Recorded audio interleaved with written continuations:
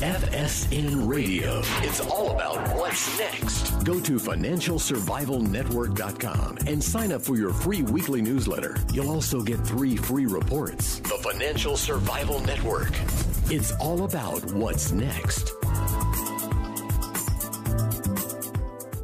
Welcome. You are listening to the Financial Survival Network. I'm Kerry Lutz. Today's April 17th, 2017. So biggest news is what's going on in North Korea, although there's so many other things happening, but particularly North Korea, it looks like it's getting close to a flashpoint. And, well, what's the right move? Where do we go from here? Ivan Eland is with us now, Senior Fellow and Director, Center on Peace and Liberty and the Independent Institute. Hey, Ivan, welcome back. Thanks for having me back, Kerry. Hey, so we got a situation here in North Korea. I don't know what your thoughts are about Kim Jong-un, but what should we be doing here? Well, he is an erratic dictator, and if there's ever a country or a person that you not want to have nuclear weapons, it's North Korea under his leadership. So I think, it is a problem. I'm not sure it's the acute problem that most people think it is. He's been ramping up the missile tests and that sort of thing. I still think he's probably at least 4 to 10 years away from being able to hit the U.S. With a nuclear warhead on a missile that can get to the U.S., the continental U.S. Now, of course, that doesn't mean he can't hit Japan and South Korea already. And even without his nuclear weapons, he has the North Koreans have invested a lot of artillery tubes so that they can threaten Seoul, which is only 35 miles away from the border. And of course, there are millions of people that live there, which would theoretically constrain any U.S. response, because if we do something in an attempt to attack him, that's the first thing he'll do is start shelling Seoul. And so we have to be a little careful. The other problem, of course, is unlike Saddam Hussein, unlike Muammar Gaddafi, unlike Milosevic, these dictators that we've taken out in the past, he has nuclear weapons already, or at least it's likely that he does. He just doesn't have the missiles to get them to the United States at this point, although he has medium-range missiles, which, as I mentioned, can hit our bases in South Korea, Japan. So we do have to be a little bit more careful with him than other leaders that we've just nonchalantly taken out. And in fact, our previous policies have somewhat contributed to this problem. Obviously, he's erratic, and his father was erratic, and his grandfather was erratic, so that's nothing new. However, U.S. took out Saddam, and it took out Gaddafi, and Gaddafi was even had gotten rid of his nuclear weapons and his weapons of mass destruction programs, was playing ball with the U.S., and we still ousted him. Obama did that at the behest of the French, which was really a mistake because now we have chaos in Libya. But also the second mistake was it sends a message to countries like Iran and North Korea who might someday want to get nuclear weapons or already are working on them, that that's the only way they can avoid getting invaded by the U.S. So, to a country like North Korea, you really don't want to feed the paranoia, which is also already there. So this is a very dicey type of situation, and there's no real good answer. Presidents have tried negotiating with North Korea, but they always say they're going to get rid of their nuclear weapons, and then they don't. And then, of course, we inadvertently, well, I shouldn't say inadvertently, but not on purpose, the United States government is, I guess, inadvertently is the only word I can think of at the moment. We've sort of reinforced his behavior because he likes attention and we give him attention. And probably the best thing to do with him is to treat him like a child who's misbehaving. Ignore him if you can.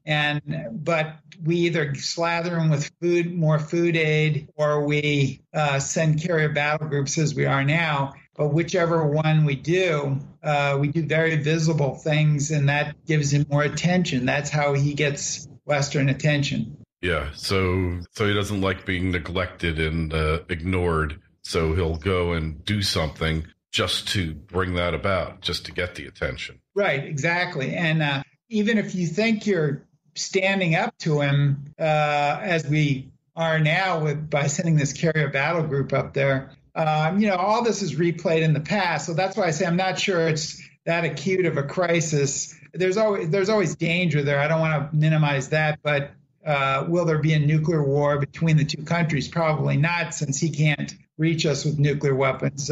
And I think there's enough caution on both sides. He's very blustery, but he's very limited in what he does. He occasionally shells some South Korean islands. He launches missile tests. He even does nuclear tests, which they say he's preparing another one. And he'll even provoke his ally, China, because China is really getting fed up with him. And I think Trump is appropriately working on China to bring him to heel, since China controls 90% of his trade goes across the Chinese border. China has investments there.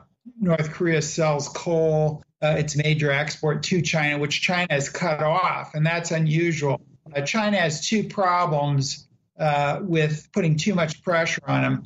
One, they're afraid his regime will collapse and they'll get a bunch of refugees. And also, number two, if the regime collapses, they may have the same situation happened as with Berlin after the Cold War, where South Korea unifies with North Korea under U.S. military tutelage. And so, they don't want a U.S. alliance on their border. And remember, in the Korean War, when the U.S. troops got too close to the Yalu River, the border between North Korea and China went nuts and invaded, and of course pushed back the U.S. for a time in the Korean War. So that's a very key economic area for them, just north of the North Korean border, in China. And so they're very sensitive about having U.S. listening posts or U.S. troops stationed right across that border. So those are the two reasons that China has not put as much pressure on North Korea as the United States would like. Yeah, well, it looks like China's attitude, though, has changed markedly. I mean, they've massed troops on the border, and like you said, they cut off the coal shipments, which is substantial amount of North Korea's exports to China, and they're ratcheting up the pressure this time. Yeah, I think they are finally getting the picture that he's very dangerous. And, he's right on their border. So if he turns ugly, they're right there. And of course, the one thing that I think China is concerned about is China is a trading nation. And unlike the Soviet Union, it does have heavy economic ties with South Korea. It has heavy economic ties with Japan. And of course, these two countries are taking the brunt of North Korea's missile tests. They've been splashed. The missiles have been splashing near South Korea, near Japan, et cetera. And so I think China has a lot of these economic relationships to protect, and I think that's a good thing. So Trump may be able to work some sort of a deal. He's being very blatant that China will get a better trade deal if they help us with North Korea. Yeah, and so like so many other issues in the world, the geopolitical scene, a lot of it is riding on China. Yeah, and I think China, like I said, China has a much bigger incentive to play by the rules than the Soviet Union ever had, because it has all this web of economic, relationships, investment, trade around the world, and particularly in East Asia, where it wants to be a regional power. And I'm not so sure that the United States shouldn't allow China to be more of a regional power, and perhaps, retract our defense perimeter and let them do that like the British did the U.S. in the 1800s. We have a wide ocean separating us from China, as the British did from the Americans. And I think that makes you more secure. Distance still does matter, and moats, big moats, ocean moats do matter for security. So I think China can play a useful role if they choose to do so.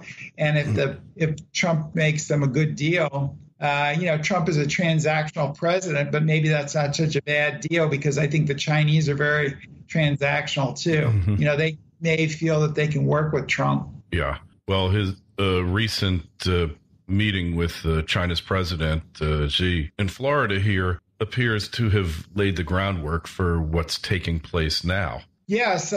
Trump sort of changed his tune a bit on the currency manipulation. Of course, China has sort of reversed that in the last couple of years. So Trump is not really giving anything up there by doing that, by not declaring them a currency manipulator. And he was also saying, I think, President Xi is willing to help us with North Korea. So I think there's a confluence of factors that are happening. Trump is moderating his position on China, but also I think China, as we were saying earlier, is getting a little fed up with North Korea.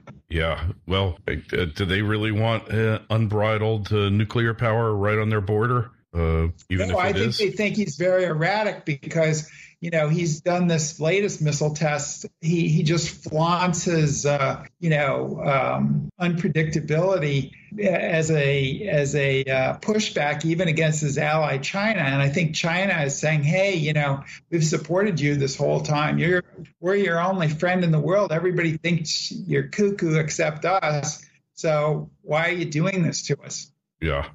Yeah. Well, you would think, but is the guy Kim Jong-un, is he really nuts, erratic, or is this part of a strategy? Well, I think you could say he's crazy like a fox. I mean, he's very well informed. He's the only person in North Korea that probably is. He watches all the news channels from the West. And I think this is the way he gets attention. This is the way he keeps his country together. Remember, his country, he's still got a communist system there, and it's a communist system based on hereditary succession, which you really haven't seen in many other communist countries.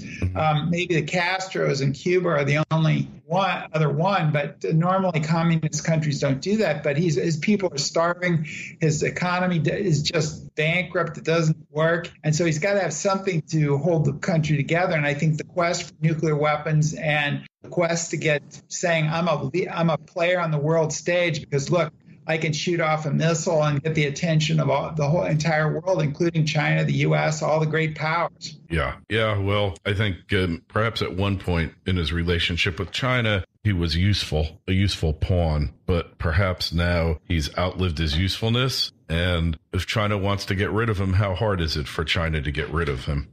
Well, of course, they could invade the country, and they did it. It would be a lot better than if we did it. But then, of course, that would raise the U.S. military concern that China would just keep going. But if there was some arrangement between the United States, led by Trump, and China, led by Xi, that the Chinese would take care of the problem for us, that might be the best, I suppose. But, you're invading a country with nuclear weapons, and they probably know where all the facilities are. Many of them are buried. After the 1981 incident where Israel attacked the Osirak reactor in Iraq, after that, all these nuclear aspirants have been burying their nuclear facilities, like Iran buried a lot of their facilities, and North Korea has done the same. So, these weapons, they probably know where some of them are, but it's questionable whether they know where all of them are. And of course, our intelligence is probably better than the Chinese intelligence,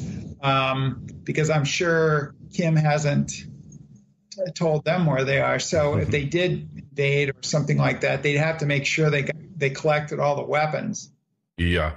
So do you think that Kim Jong-un got any kind of message from the U.S.'s recent actions in Syria with the missile attack and in Afghanistan with the use of that Moab, mother of all bombs? Well, I'm not so sure. I mean, the missile attack on Syria looked pretty lame. It reminded a lot of people of Bill Clinton's shooting off a few cruise missiles after Osama bin Laden had attacked the embassies in Kenya and Tanzania in 1998. So, I mean, it didn't even prevent the runway from being used almost right away. So I think, Kim may take note of these things, but I think that, and they probably were meant as a signal to him, because this Moab bomb that they did in Afghanistan is a 22,000-pound bomb, which is designed to take out hardened tunnels and caves in mountains where they're hiding weapons and people ISIS was. And so, he can't help but take notice of both of them, but that doesn't necessarily mean that he puts himself in those categories. I mean, he's already got nuclear weapons, and he knows that's a big deterrent from the U.S. attacking him.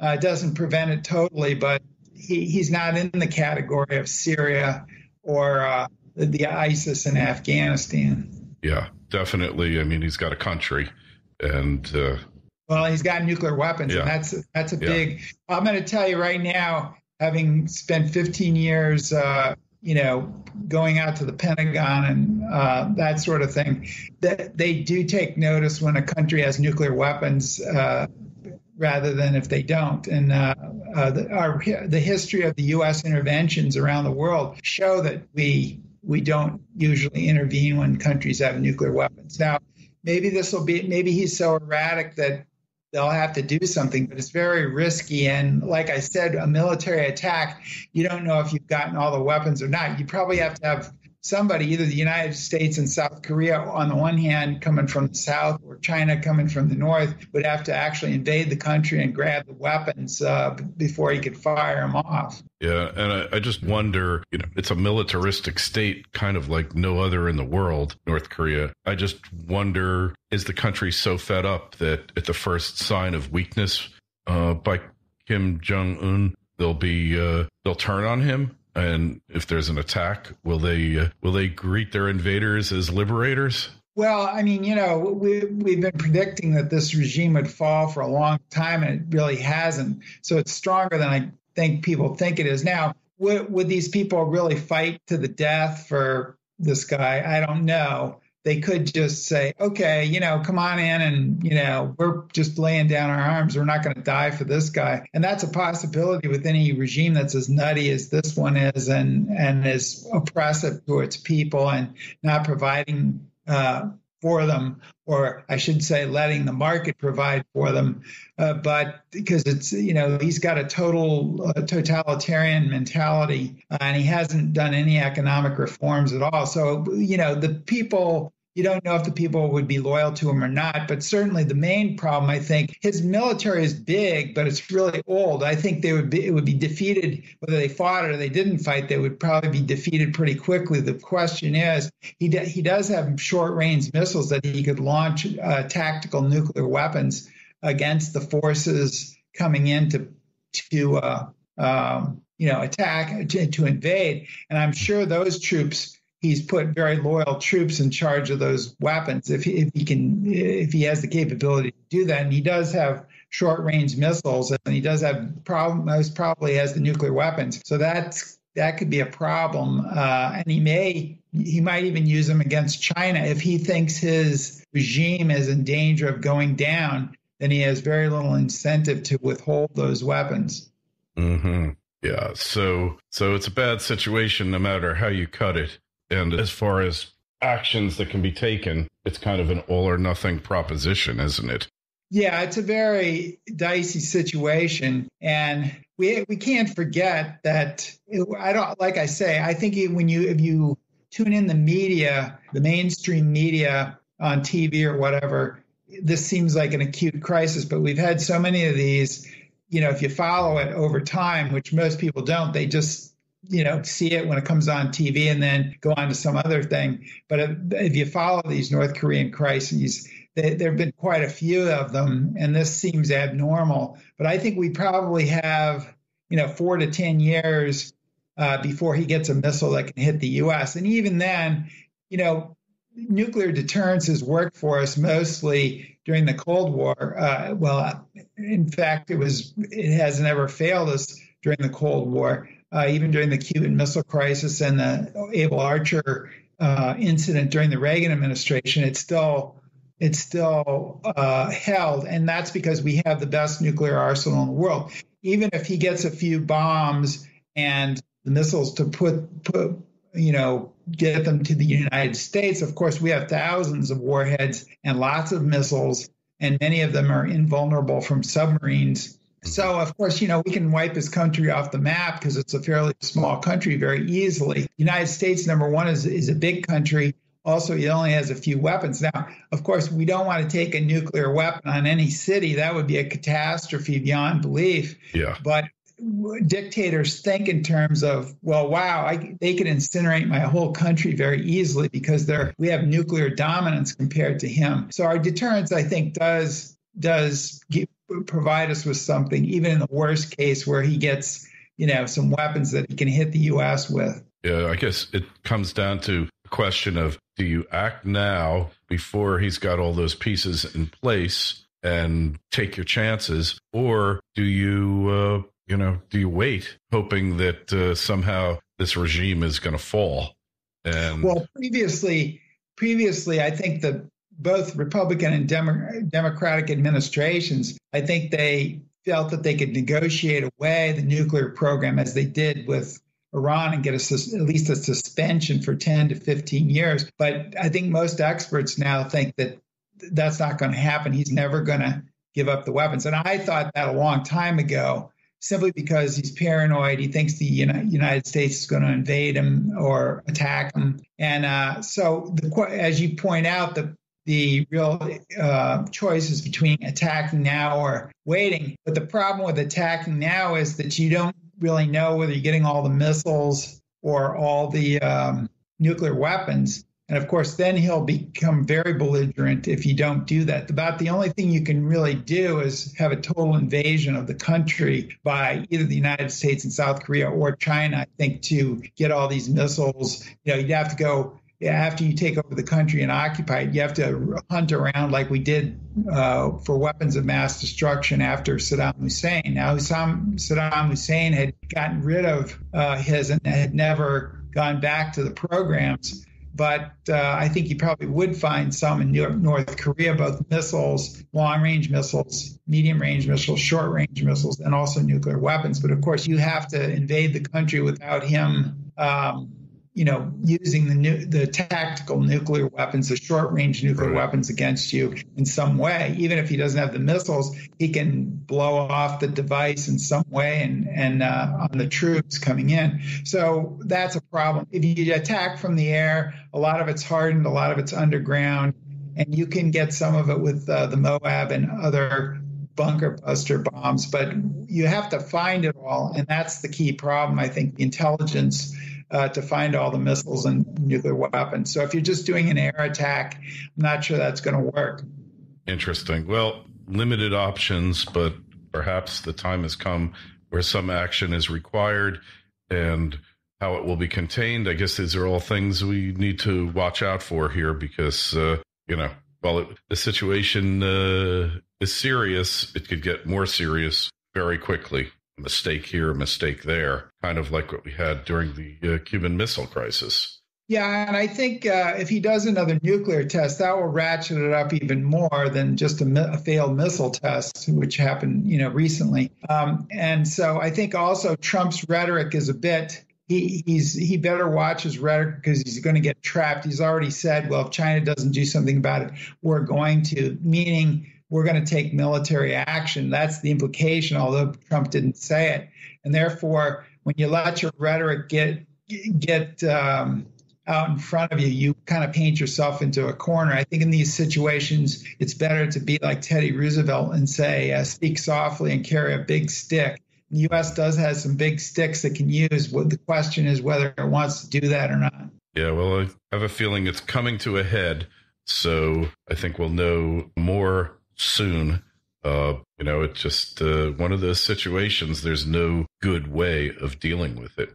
Yes, it's very complicated. And hopefully, Trump has some good people. Secretary of Defense Mattis and this McMaster guy is an excellent national security advisor. So if he takes their advice, I think that they'll proceed with more caution than Trump's rhetoric indicates. And talking about Trump and his erraticness, if you will, what about Trump? He does appear to listen to his experts, though, his staff around him, when push comes to shove. Yeah, I think he does. The problem that he has is getting out front with his rhetoric and then, having to change positions, flip-flop on the issue or modify his position.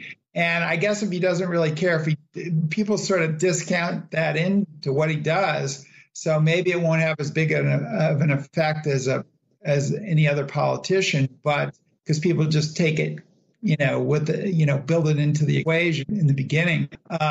It's good to be tactically, sort of erratic, because it can fool your enemy. But when you're strategically erratic or erratic at the grand strategy level, that starts making your allies nervous, and your enemies don't know don't know where your red lines are, and therefore you can run into some problems. So we'll see if Trump can harness his erratic nature into tactical situations, then, he might be okay. But I think hopefully in the end, he'll listen to his advisors as to what they think ought to be done. Yeah, which so far he appears to be listening to him, for better or for worse. Well, I guess that's it for now. Ivan, hey, where's the best place to find your recent writings? Well, you can find them on in major publications like CNN.com and The Hill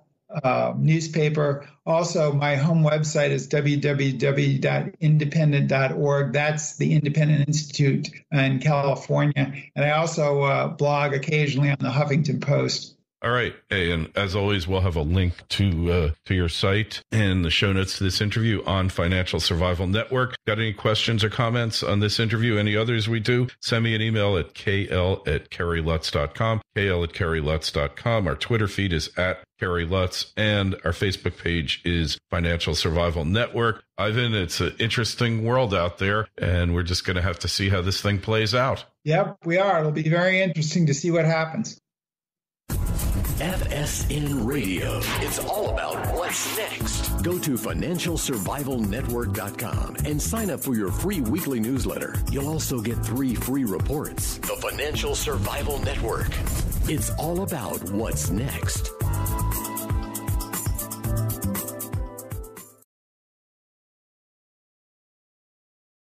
In China. And so, they're very sensitive about having U.S. listing posts or U.S. troops stationed right across that border. So those are the 2 reasons that China has not put as much pressure on North Korea as the United States would like. Yeah, well, it looks like China's attitude, though, has changed markedly. I mean, they've massed troops on the border, and like you said, they cut off the coal shipments, which is substantial amount of North Korea's exports to China, and they're ratcheting up the pressure this time.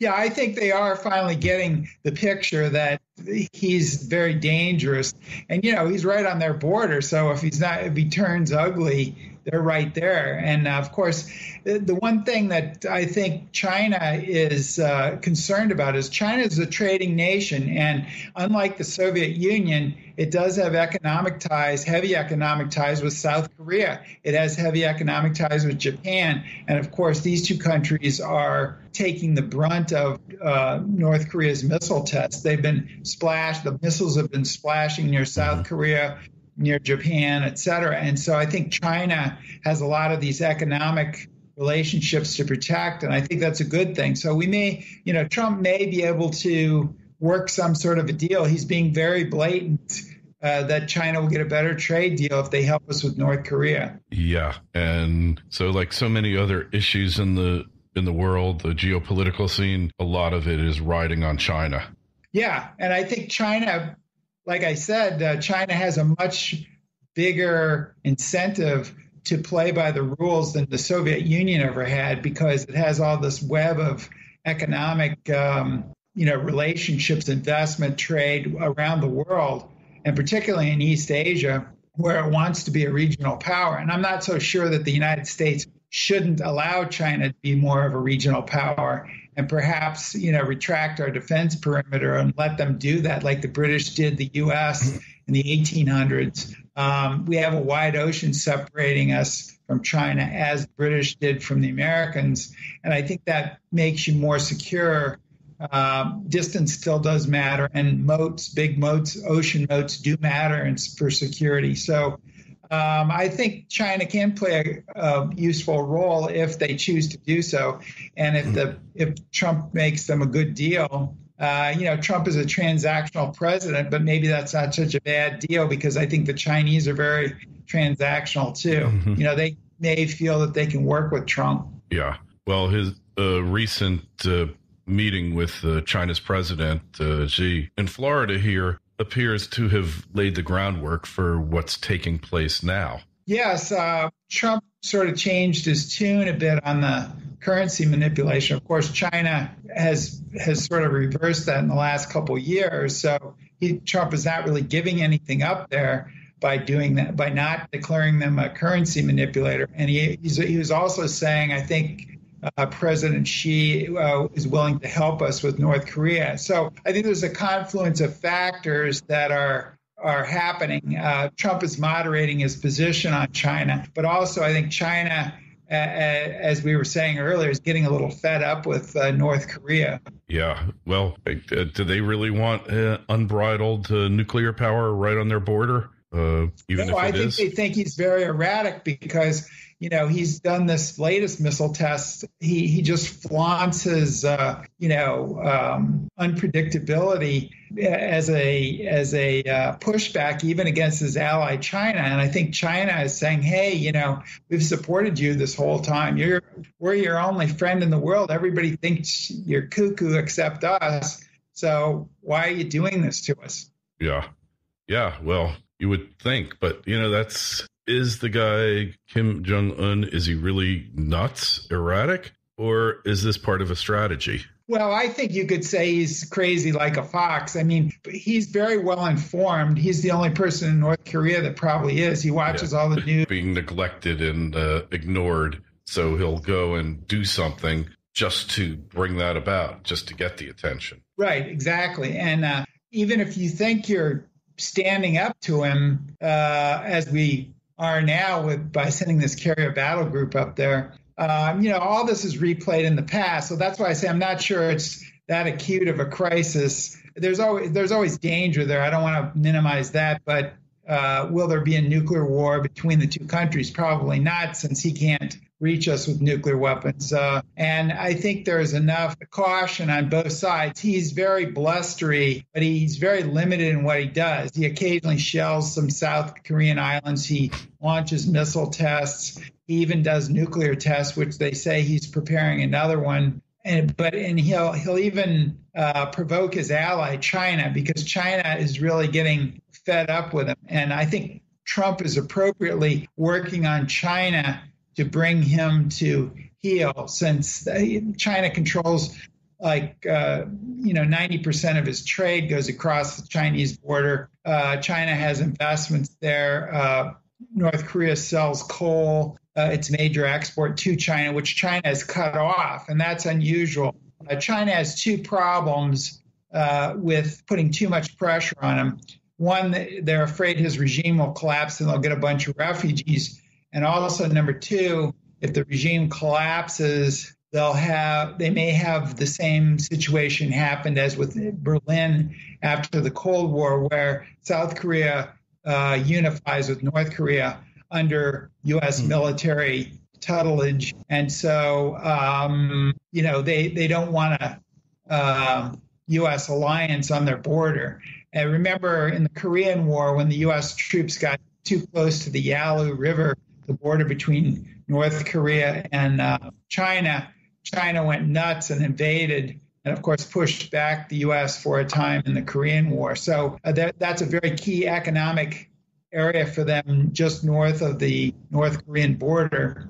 He has nuclear weapons already, or at least it's likely that he does. He just doesn't have the missiles to get them to the United States at this point, although he has medium-range missiles, which, as I mentioned, can hit our bases in South Korea, Japan. So we do have to be a little bit more careful with him than other leaders that we've just nonchalantly taken out. And in fact, our previous policies have somewhat contributed to this problem. Obviously, he's erratic, and his father was erratic, and his grandfather was erratic, so that's nothing new. However, the U.S. took out Saddam, and it took out Gaddafi, and Gaddafi was even had gotten rid of his nuclear weapons and his weapons of mass destruction programs, was playing ball with the U.S., and we still ousted him. Obama did that at the behest of the French, which was really a mistake because now we have chaos in Libya. But also the second mistake was it sends a message to countries like Iran and North Korea who might someday want to get nuclear weapons or already are working on them, that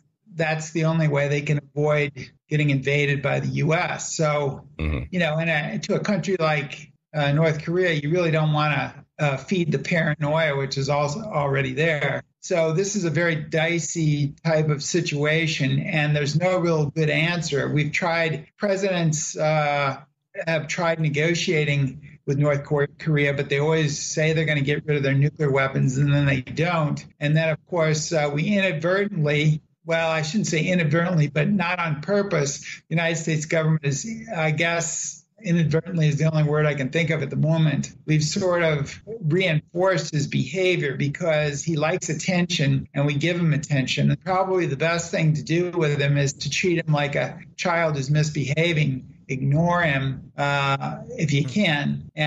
But we either slather him with more food aid, or we send carrier battle groups as we are now. But whichever one we do very visible things, and that gives him more attention. That's how he gets Western attention. Yeah, so he doesn't like FSN Radio. It's all about what's next. Go to financialsurvivalnetwork.com and sign up for your free weekly newsletter. You'll also get 3 free reports. The Financial Survival Network.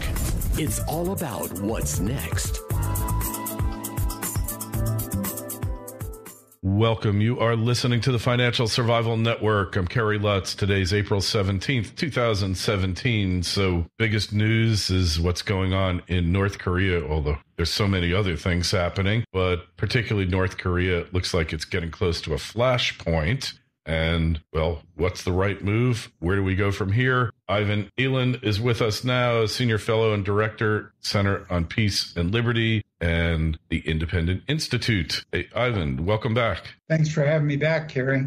Hey, so we got a situation here in North Korea. I don't know what your thoughts are about Kim Jong-un, but what should we be doing here? Well, he is an erratic dictator, and if there's ever a country or a person that you not want to have nuclear weapons, it's North Korea under his leadership. So I think, it is a problem. I'm not sure it's the acute problem that most people think it is. He's been ramping up the missile tests and that sort of thing. I still think he's probably at least 4 to 10 years away from being able to hit the U.S.